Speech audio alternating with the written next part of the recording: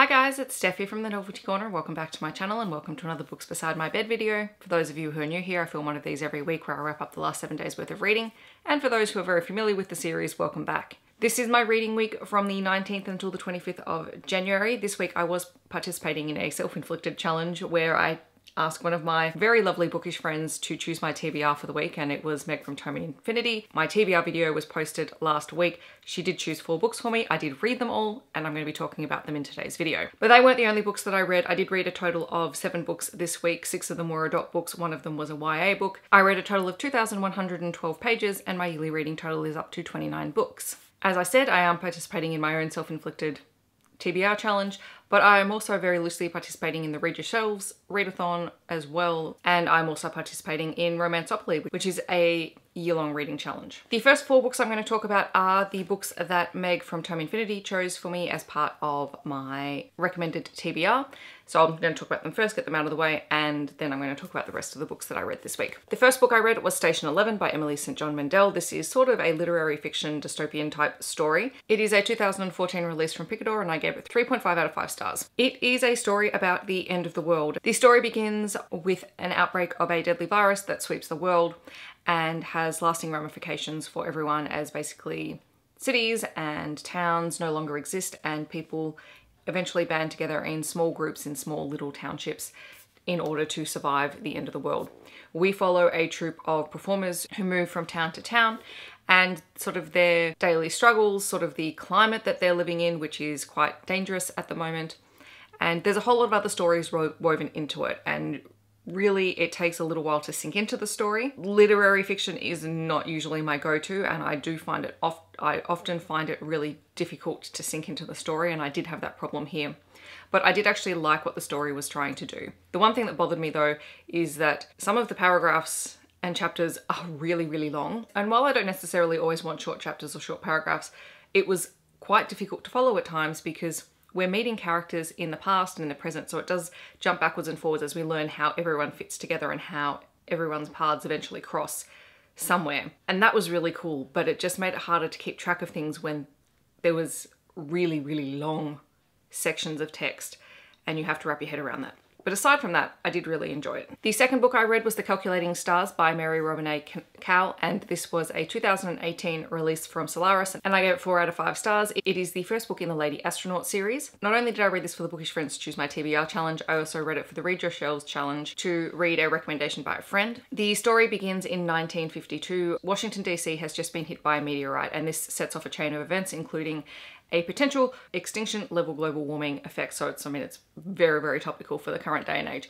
And I think that's part of why I like the story. In the wake of this disaster, the International Aerospace Coalition is formed, and their purpose is to try and colonize first the moon and then Mars so that the human race can survive, because people believe that perhaps within a number of decades, life on Earth will no longer be sustainable. Our main protagonist is Elma York. She is a former World War II pilot and mathematician. She is very, very intelligent, but she is someone who has always been overlooked because she's a woman, and that's really the crux of this story. She is desperate to become an astronaut and to be part of the group of people that colonize the moon and Mars, and she sets about trying to get her way into the astronaut program, where previously they've only accepted men. She works alongside a whole group of really amazing female characters, both white and black women, and through their trials trying to get into the astronaut program, we see how, and we see the racial differences and the racial discrimination that takes place as well. And Elma herself, Elma is white, and she has never really considered the discrimination of black women before, and this book really forces her to start thinking about it. This is an alternate history book. It was a really fascinating read. I'll probably continue the series at some point. I don't know when, but it was a really great story. And I mean, I love anything to do with pilots, and if they're women pilots, even better. So this was a win. I read Descender Volume 1, Tin Stars by Jeff Lemire and Dustin Nguyen. This was a 2015 release from Image Comics. I gave it 3.5 out of 5 stars. It follows Tim, 21, who's a robot who looks like a little boy, and we meet him after a war between humans and robots has taken place. The humans were attacked by a mysterious robot, and as such they've retaliated and they've sort of destroyed any robots that previously exist. But Tim, 21, is one of the lone survivors, and he bands together with a couple of other robot survivors and some humans as they try and figure out what's going on and what caused this war. This was really fun. The artwork was really cool. I found this one a little bit hard to follow, so even though it was a sci-fi graphic novel, it was a little harder for me to follow, but I did kind of enjoy the concept and I really liked sort of the twist that came towards the end of this collection. So I will probably continue this at some point. Not sure when, but I will get there eventually. I also read Monstrous Volume 1 Awakening by Marjorie Liu and Sana Takeda. This again was part of the TBR that Meg chose for me. This is a 2016 release from Image Comics. I gave this one 4 out of 5 stars. I found this story a little bit easier to follow than Descender, which is a bit weird because I suspect that most people probably thought I'd find this one harder to follow than the other. I enjoyed this one. Really cool artwork. It is set sort of in like a 1900s alternate Asia, possibly, and this story is pretty much filled with female characters. We follow Maker, who is I think she's a teenager or very early 20s. She is sort of a survivor of war, and so she's dealing constantly with the trauma of that. And at the same time, she has this psychic connection with a monster and she doesn't know who it is or how to deal with it. And they keep becoming more and more intertwined. What I will say with this book, because I loved it, because it is creepy as all get out. Some of the art is truly creepy with some of the characters. The only word I can use for some of the female characters in this is vicious and terrifying. But it was really fascinating and really interesting. I like this sort of fantasy. What does that say about me? I don't know. But this one I did enjoy. Now we come to the part of my wrap up that is not related to Meg's TBR for me. So these are the books that I chose for myself this week. I did finally pick up Heart So Fierce and Broken. I did receive this as a review copy from Bloomsbury. It is a 2020 release from Bloomsbury. I gave it 5 out of 5 stars. It is the sequel to A Curse So Dark and Lonely. It is book 2 in the Cursebreaker series.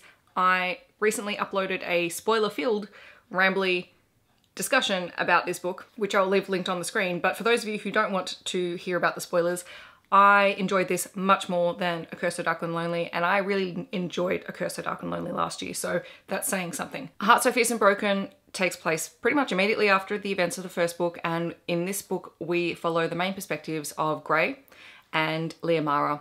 Grey has left Emberfall, and only we the readers know why he's done that. So Harper and Ren don't know why he's left. They're very concerned about him. They're concerned he's dead, but hoping he's not. And when we first meet Grey in this book, he is trying to sort of outrun his, I don't want to say fate, but he's trying to outrun his past. And he's trying to do it for the good of the kingdom.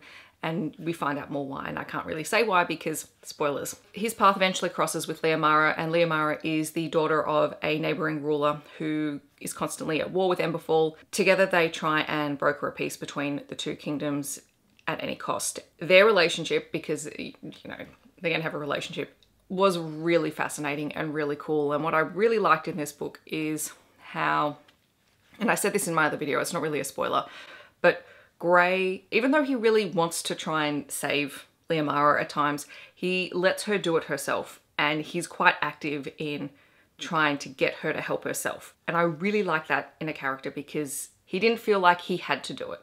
He wanted to, but he didn't have to, and he constantly tells her how powerful and how awesome she is, and I thought that is really great relationship representation to have in a book. I loved this book. It was really fun. The one thing I will say is I found the first quarter to a third of it a lot slower than the rest of the book, but once you get past that and once sort of the setup and the main action part starts happening, it's a really fast read, and I'm so glad that I read it. I can't wait to find out what happens next because boy, this book left on a surprising note. So I can't wait for the next one. Then for my Romanceopoly challenge for the Square Emergency Services, which was to read a book that features a character in uniform, so police, fireys, whatever.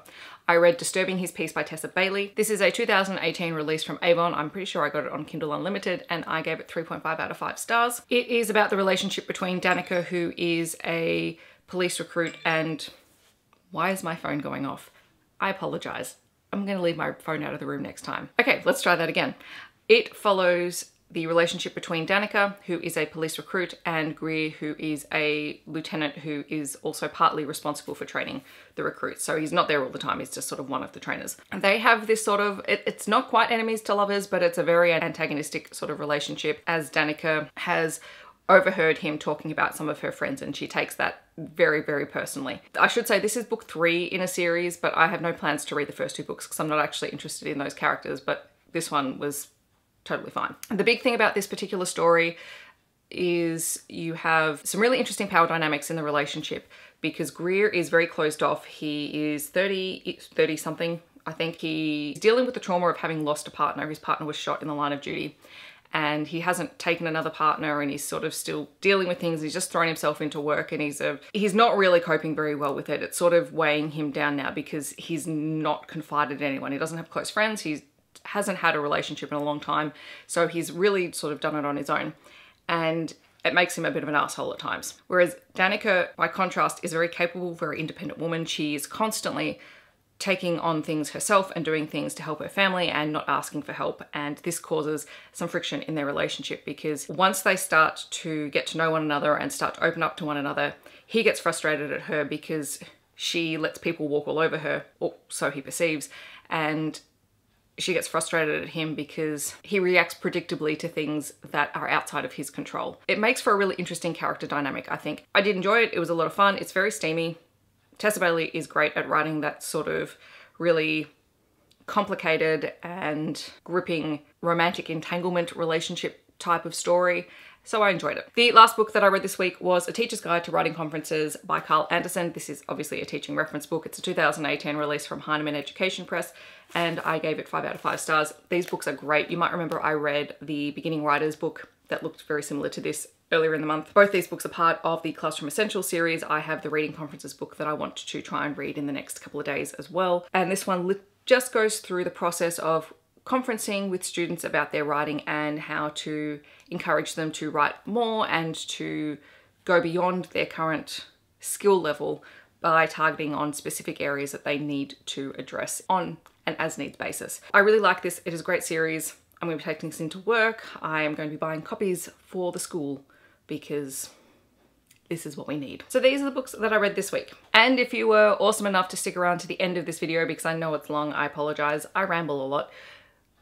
I'm going to be choosing where to start with my next reading challenge, which is my Read My Kindle week. So if you remember my goals video at the start of the year, I said I was going to have 2 weekly challenges each month. One was going to be Bookish Friends Choose My TBR, and the other was to read more from my Kindle. And that's what I'm going to do. So the premise behind this, and I might change it up month to month depending on how I feel,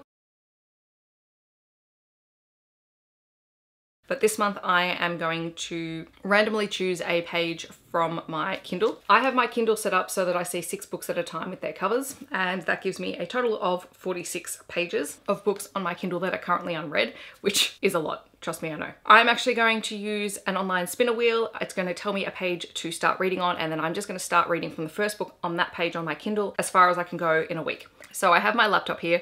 I'm going to spin the wheel. I'm also going to put it up on the screen so that you can see it. And we're going to see what page I'm going to start on my Kindle. Okay, here we go.